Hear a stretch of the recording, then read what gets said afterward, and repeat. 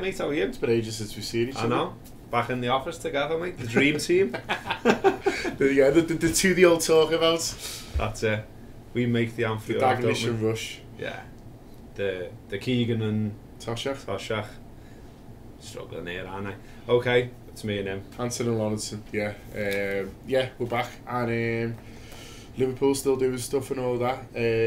But keep an eye on what's going on today. Things around. And there's a story from Christian Walsh who comes on a little bit with us. He's done something for the Liverpool Echo today where he works, the people who pay him. And he's worked it all out because he's good at stuff like this, Christian. And he's worked out that no club will have more players at the Euros than Liverpool.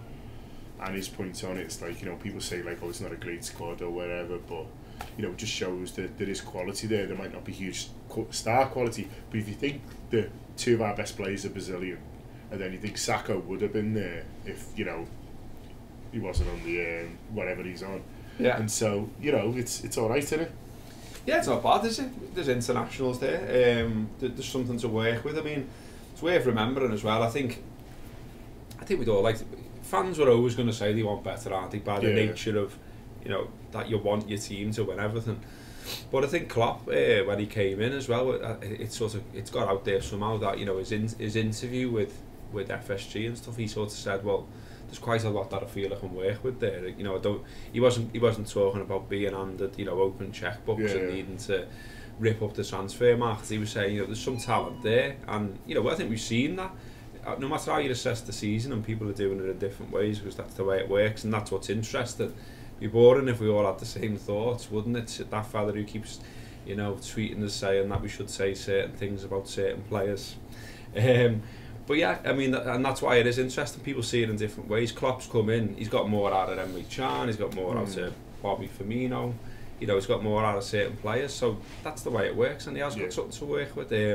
But I think we'd all say we want to see more quality around the edges and and all the rest of it. But we played the transfer committee game. It was the third one yesterday. The first two are already out. If you don't listen to the podcast, it's something we do where Neil and a couple of people help him out. A couple of people outside, John Furlong and Russian from work help him out with the bit. And we basically put values on the players we've got, values we've played on players we've been linked with, and you'd have a bit of a game as you pretend to be the transfer committee and do kind of ins and outs, and normally get rid of loads, get loads in because it's more fun and you just want to do it. But we only actually bought 4 players in the end, and once we'd done it, once we'd added a few stars, you're suddenly looking at the squad, and we were looking at the bench going, that's all right. It's incredible that, and there was players who couldn't even get, good players who couldn't even get on it. And so I think at the moment where the squad is, if you could add 2 or 3 belters, I think we'd all be changing our tune quite quickly. Yeah, well, I played the game on a different show to you as well, and it was similar with us. We sort of cut a lot of the lads around the edge of the squad, which I think will probably happen anyway. I mean, I think Klopp got rid of about 15 in his first season at Dortmund, but that's often quoted. But I mean, I think a lot of them are people who are nowhere near the side. And I think the same can happen at Liverpool. I mean, what was interesting, I thought about the transfer committee game, and maybe something that isn't considered as much, is just what you're doing with wages as well. Yeah. All these lads that people just go, oh, Kolo, just keep Kolo there. He's good to have around the place, people say, and things like that. Yeah, he's on grands. Yeah. He's on a lot of money every week, and so you take that off the wage bill, and then you're freeing up money that can go on someone else, someone who perhaps can be in the side more regularly, help you win games and all the rest of it. So it's that constant balance between it all, isn't it, which is quite interesting. Yeah. Kolo's in the news today as well. Yeah, he might be going to China, do you reckon? One of them. I'm like that about all these China links. I think it's the go-to story that you write now if you've got nothing to write about. So you look at Kolo out of contract, no one's really sure what's going to happen. You go to China, and then write down some club in China, and no one's who's going to check it out, who's going to fact check this story for you. You can just put that in the press and people will go, makes sense. Ring up Nanjing United and go, are you really interested in Kolo? Yeah, I mean, you can't get on their press office, can you? I mean, what's interesting is I used to work in national newspapers, and I'm not going to mention the paper or the agency in question, but we used to get sent quite a lot of copy from a certain agency, and it was all these stories that seemed quite incredulous that had happened in China and all the rest of it, and I used to be subbing them going, they don't add up these to me, and I go to the news editor and say, I just don't think this has happened. It looks like blag to me. And he'd pretty much say, well, the agency say it's happened, you know, they've got pictures. Again, how do you check it? You've got to sort of trust this agency. And I was like, I wouldn't put it in, but you know, if you want me to put it in, Sam, it'd go on the website, whatever. But about 6 months after they'd left, there was like a big expose on this agency, and they were just making it up. They were just filming bits of video, taking pictures, making up a story, pinpoint some place that, you know, the middle of nowhere in China, and everyone will go, seems feasible, yeah, sound. And so it just shows you that, you know, especially this time of year, it's not called silly season for nothing. Pinch of salt about loads of the stuff that's going around at the moment. Well, on that subject, we're recording another Gotze show today. where all that kind of things discussed. It's still fun. Yeah. We'll be doing a roundup of all the people who are linked to Liverpool and linked away. They might have a bit of a chat about the Kolo thing as well.